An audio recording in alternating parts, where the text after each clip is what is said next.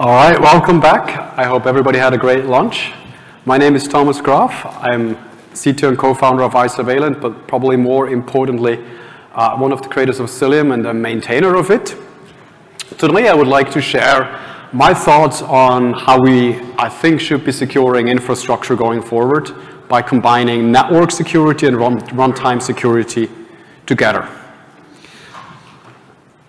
Because Cilium already has a partial answer for this, because if you look at the Cilium ecosystem overall, it actually consists of multiple projects. Right? Most of you know Cilium as a CNI, as a Kubernetes networking solution.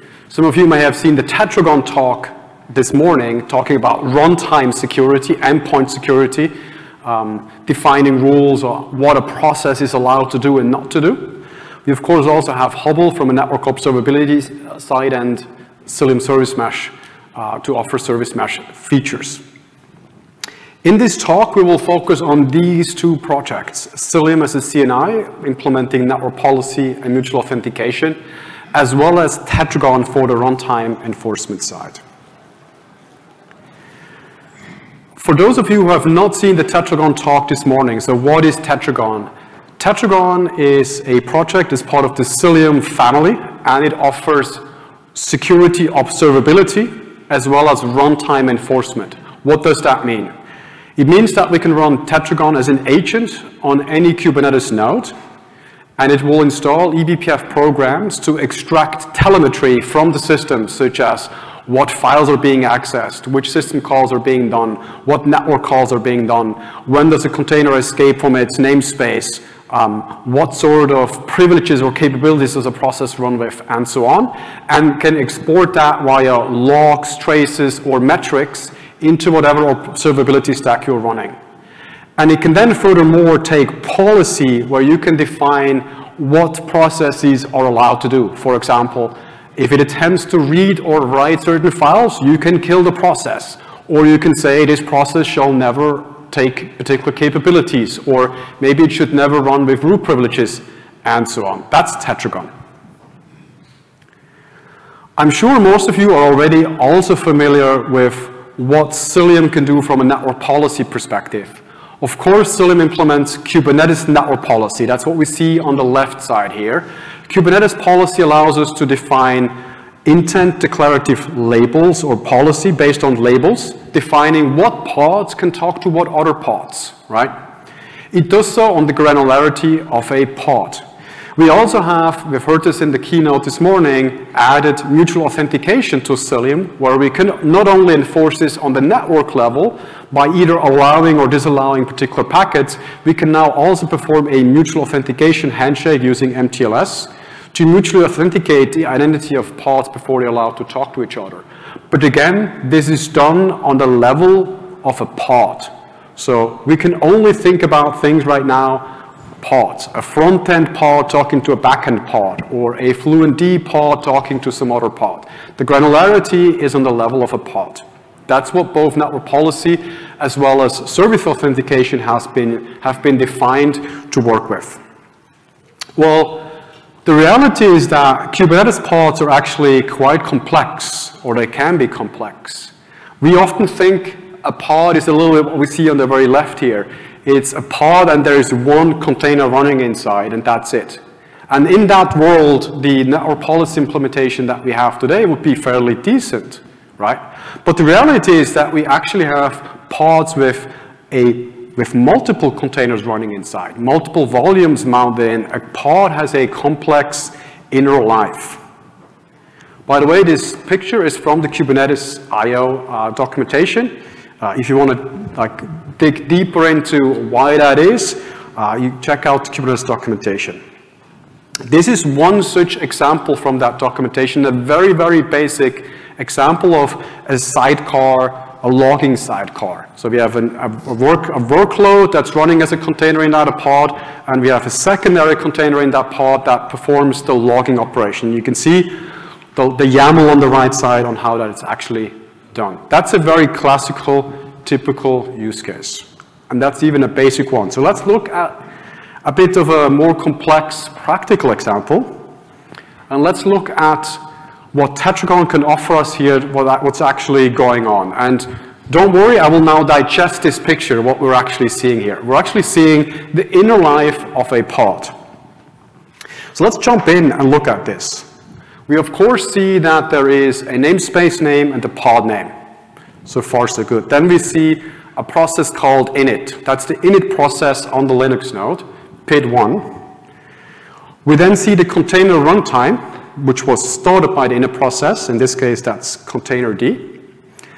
And then you see the entire pod. So this entire blue service area, that's the Kubernetes pod, which is named crawler, and it actually has a node application running inside. But you can see that there's a lot more going on in that pod, so let's look even closer. We can first of all see that the actual node app, that's the binary running in the app, that's the actual workload that's running in there, is making two network connections. It's reaching out to api.twitter.com, and it's reaching out to an Elasticsearch service. But then we also see another line, which is invoking a shell, and it is using netcat. That's the NC binary that you see in there. That's a reverse shell that was installed.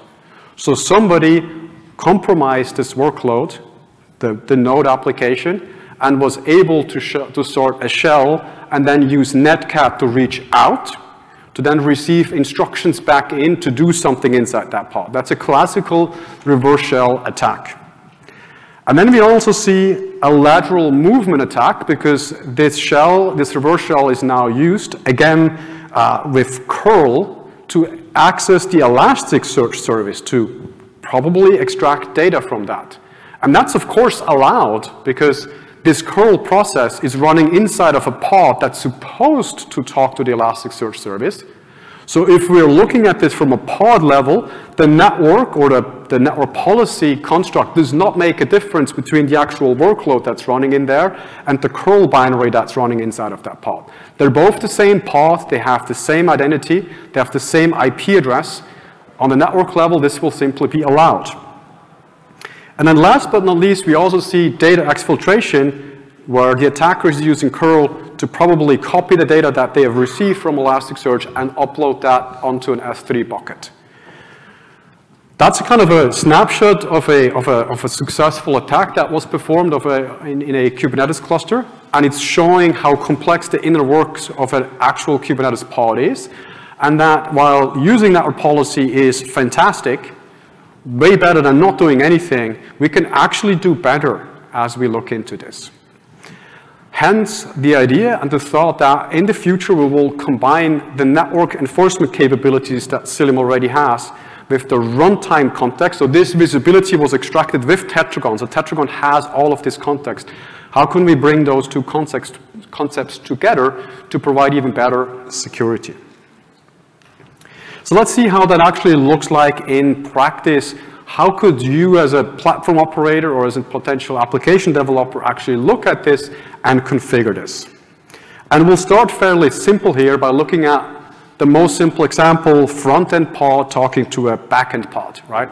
And we give them both IPs, 10.0.0.1 and 10.0.0.2. And right now they're just running one container each, the actual front-end and the actual back-end application.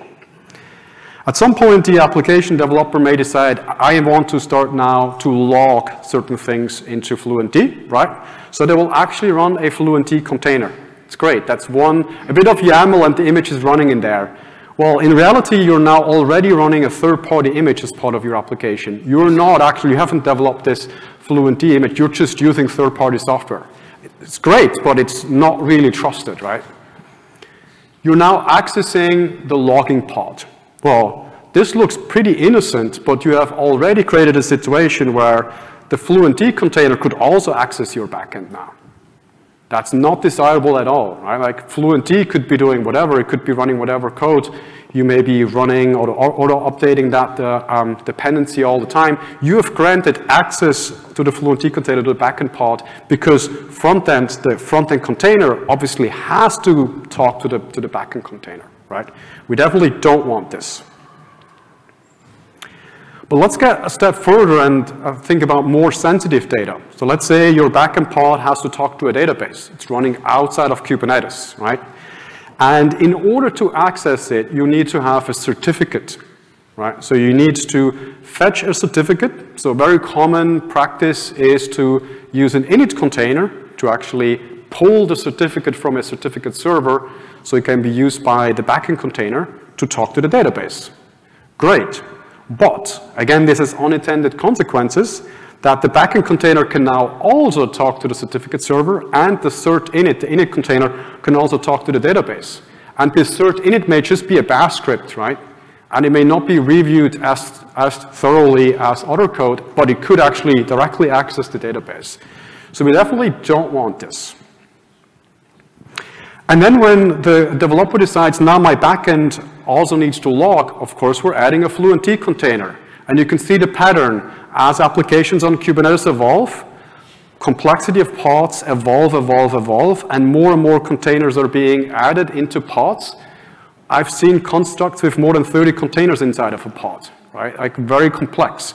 They're all meant to do something, right? But very thought has been given to actually granting least privilege access to these containers. Of course, we want to prevent this, right? But can we take this one step further? I mean, if we could implement all of this, that's already a giant step forward, right? If we could have identity at the level of containers instead of just pods, we would be significantly more secure in general. But can we do better, right? Can we actually use the full potential of Tetragon? Let's look at that. So let's simplify our example down a little bit, remove the logging part, and actually look a little bit closer at what's actually going on inside of a backend container. Because there's an actual binary running inside of that container. I've used /user/bin/backend in this example. That's the actual binary that's stored in the container that's being executed, right? Well, what happens if that backend pod, that backend binary gets compromised? An attacker might be able to spawn a shell. So this bin.sh shell binary will now run as a child process of the backend binary, right? Obviously, we want to avoid that this shell can access the database or the third server. So what we want to shoot for is not only allow to actually leverage and allow enforcement at the container level, but to actually encode the binary names inside of the policies that we can restrict which specific binaries can access which specific destination identities. So looking at it from a container level or container identity level only will not be sufficient. We need to really lock down and also figure out how can we understand when a container itself gets compromised. Very similar, the application or the attacker may actually spawn a reverse shell. Very common is using netcat NC. Would also run as a child process. And obviously we want to disallow any connectivity from the front end to that reverse shell, even though, of course, the front end container would need connectivity to the backend container just for normal operation. So that's our vision on how we want to combine the security of Cilium's network policy enforcement with Tetragon's runtime enforcement going forward, and as a combination of the two, provide meaningfully better security in your infrastructure. If you are interested in this work is starting right now as part of the Cilium community. If you are interested in this, if you want to have a say in how we will develop this functionality, how we will shape the policy, what are the primary main use cases that we want to address in the beginning, come talk to us. We're here all week. We have a booth out here where you can talk to us. There's a Cilium project booth. We have an Isovalent booth. Many of us are walking around in the hallway this week. Come talk to us. We would love to hear from you if this is interesting to you, and if so, how you would like to use this going forward, and what are the specific use cases that you are worried about and would like us to solve first as we implement the first version of this. If you want to learn more about Cilium and Tetragon in general, I'm sure you've seen the URLs a couple of times already, but you can of course find more information on Cilium using cilium.io, the main project page. You can find information on Tetragon using the website tetragon.io. as well as the GitHub repositories. And if you want to learn more about Isovalent, feel free to visit our website. And if you want to provide feedback to this session, you can scan the QR code up there and give feedback to myself and the CNCF. And with that, I think we have plenty of time to answer questions or receive comments on the proposal made. Thank you very much.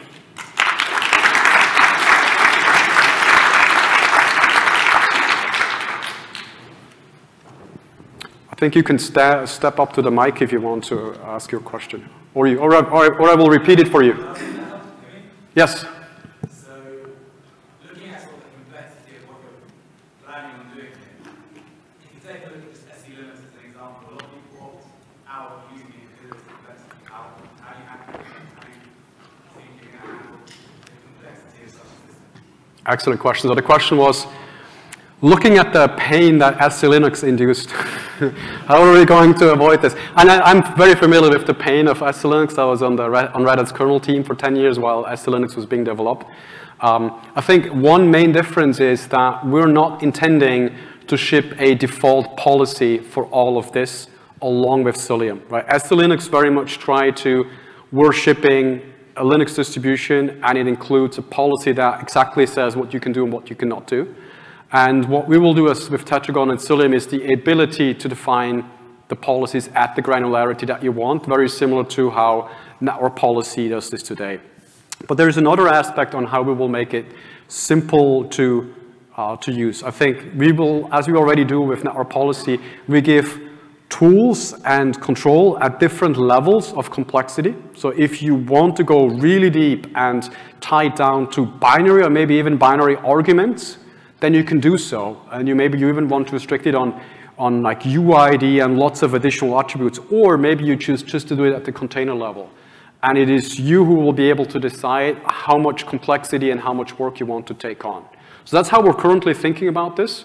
But I would love to learn if you have like specific ideas what could be challenging and actually know about this before we start implementing it. Yes? Yeah, I will repeat the question.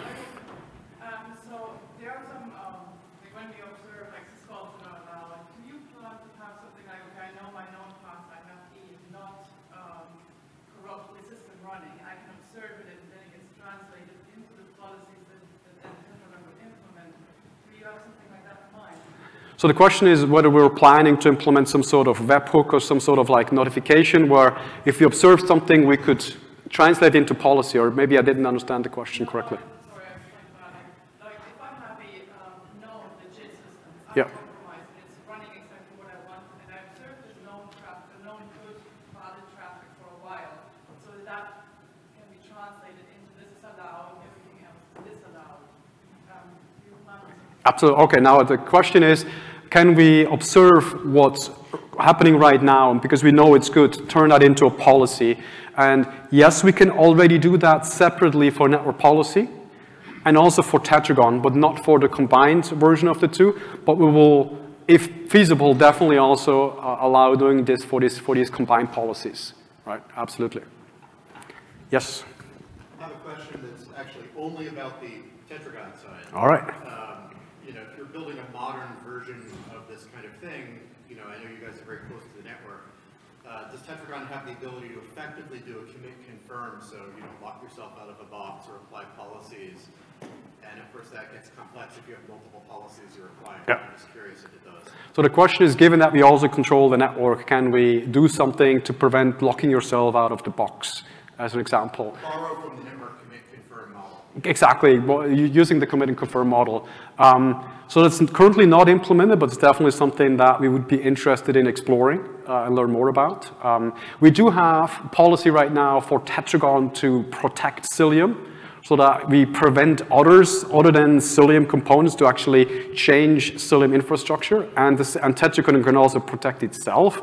We're not using the commit model yet anyway, but that could be interesting. For yes, yes.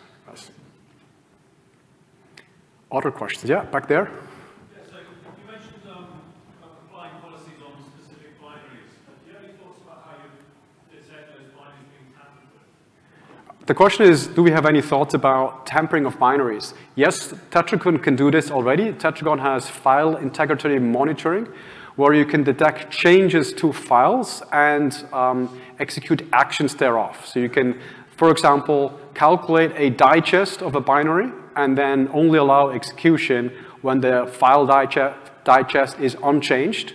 So you can, for example, calculate the file digest in staging environment or in your CI/CD pipeline, and then enforce a policy that only allows the execution of the binary if it's not tampered. So it's not, the Tetragon's capability is not limited to binaries. We can do file integrity monitoring for any file on the system. Do we have time for more questions? Any other questions? We definitely have time for questions. All right. But maybe everybody's happy. All right, there's one more question, yeah. So most of the things you talked today about are rather low level. Yep. So of course, what Tetragon has told during the previous talk, we can build a profile of the application running continuously and try to enforce this based on this very long profile. The same thing goes for mutual TLS identity. Of course, we can enforce those things based on identity derived from spike and stuff like this. All of those pieces that we already provide are rather complex to integrate into the software lifecycle management. And on the other hand, they require this kind of integration because if you can have some information over the release and deployment cycles of applications, it's easier to reinforce the learning of the profile in order to get this identity inspired. You should be able to securely spy the identity and stuff. Have you ever thought about extending the scope a little bit further into like maybe more of the application management side? Because it would be tremendously beneficial for the end user to implement all this rather sophisticated stuff. Yep. So the question is, Cilium and Tetragon are currently low-level tools with amazing capabilities, but requiring to write specific policies. Yes. Yeah. And then the question is, have you thought about getting more into application lifecycle management or provide like a better user experience to the whole system? And I think the answer is, that's part of what our company sells as well. So if you do not want to write your own policies at low levels, you can ask Isovalent to help you with that. That's part of the value we provide. But I also think the automatic learning is definitely like a key aspect that we believe that policy, manual creation of policy is definitely something that will not scale long term. So an automatic detection of what is the desired state, capturing of that, whether it's in the supply chain or CI/CD phase or in the staging environment, and then automatically translating that into policy is the way to go forward. But definitely, I think in general, we're trying to not only build better capability, but also to make everything easier to consume. Absolutely. Do we have time for another question, or are we running out? I think we can take one or two more questions. All right. They're in the back. Can you repeat it? I couldn't fully understand it. Do we have any dashboards? Yes, so we have tons of dashboards.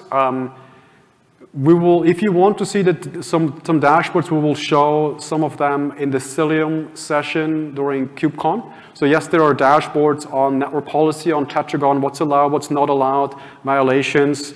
All of Tetragon's data can be fed into an SIM like Splunk or Elastic and so on, and visualize it there. I simply did not focus on that today, but that of course exists. We are particularly very strong Grafana dashboards, thanks to a great partnership with Grafana Labs, and of course all the major SIM providers as well. All right, final question here. So in this ecosystem, there's a lot of policy-based tooling. Are you guys also trying to like push more unified standards for policies as you do this? Are we pushing for unified standards? So yes, absolutely. We believe that Kubernetes is the place to standardize, whether it's network policy, whether it is upcoming gateway API that's being developed, whether it's mutual authentication, identity with SPIFFE Spire. So yes, we strongly believe in the standardization of all the policy that we're doing. We often tend to use a custom resource first to actually try out and understand what are the use cases worth covering and learn with our early users how policy should look like, and then bring that into the Kubernetes standardization process. So standardizing through early users and then set it in stone via the Kubernetes APIs. That's how we think about this and how we'll ensure an open ecosystem. Very quick one. All right, that's very quick. What about running Tetragon outside of Kubernetes?